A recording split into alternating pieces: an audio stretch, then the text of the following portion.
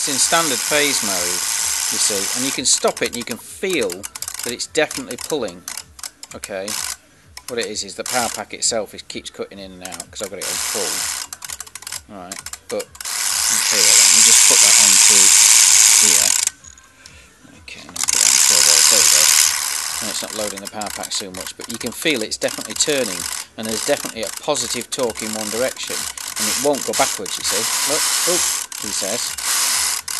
What happens there is, I think what's happening is it's because of the relays, because obviously there's a delay, the mechanical delay, that it actually would make it up. But you can see that it's very, very hard for it to turn in the backwards direction. Yeah. So I think as a definite result of using relays, we're getting spurious results. So as soon as we go to the solid state stuff, then things will start working out properly. Yeah. See? Definitely turning in one direction now. If I stop it, yeah.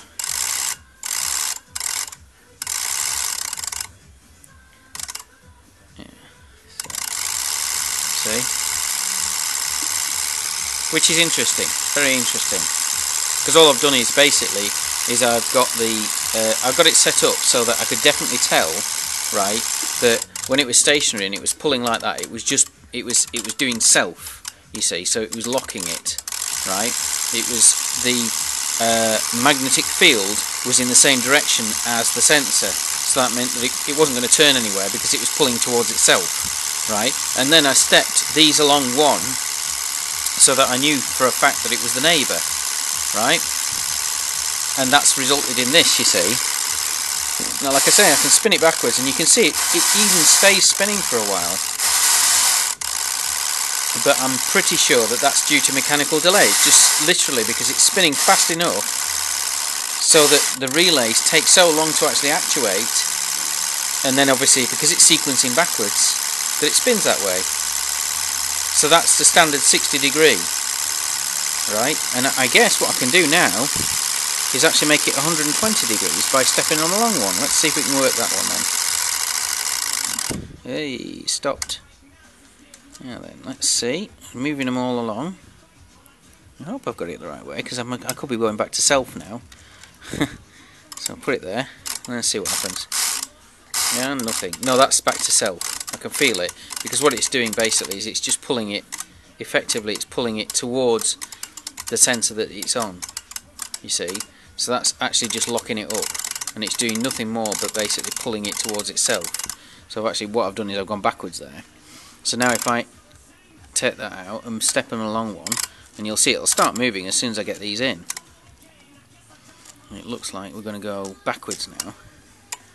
Let's see. There you go, see? As soon as I pulled the last one out,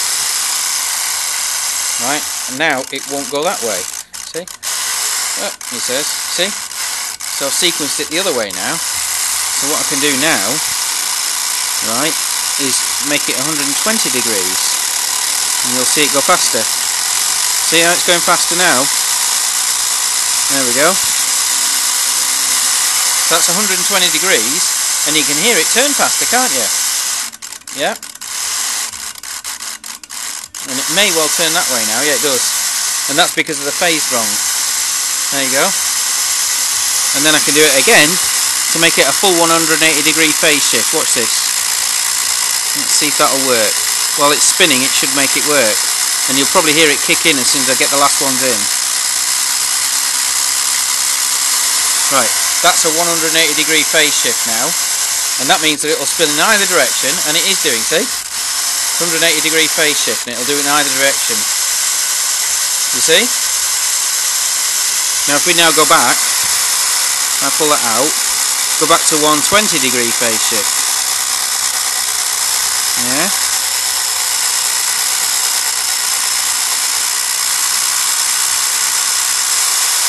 Right.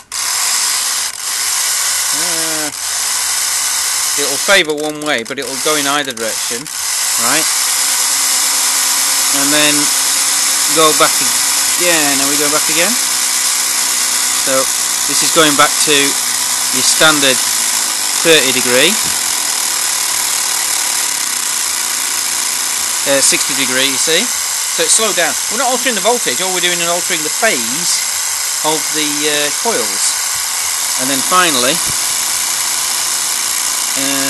we'll go back to self, which means 0 degree phase shift, and now you'll just see it stop. Alright, it'll slow down as I'm transposing these across, of course. There we go, I've only got one left, and then that's it. So I've got no phase now.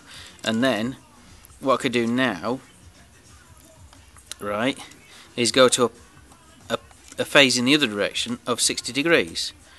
And it'll start moving as soon as I get most of them across, I think. There we go. There we go. So that's in the other direction now, you see, and it won't go backwards. Right. Right, and then we'll do 120 degrees, and you'll see it speed up. You can hear it speeding up as I'm transposing it across. And that's 120 degrees, right? Which means it will go backwards, right? Because of the delay in the relays. And then we can go to 180. Well, you know, 180 is 180, which is very interesting, right? Because the torque is there more, you see. So there's a trade-off between torque and speed with phase shift. So you can use the phase to increase the speed of the motor, and you can even give it beyond 180 degrees. You can give it 270, so long as you can. Well, you're probably best off not going beyond 180 degrees phase shift. You know. But you can actually use time delays as well to make it so that you're advancing the phase even further. Yeah. So that's interesting. And I'm going to stop there now. That's the end of my day.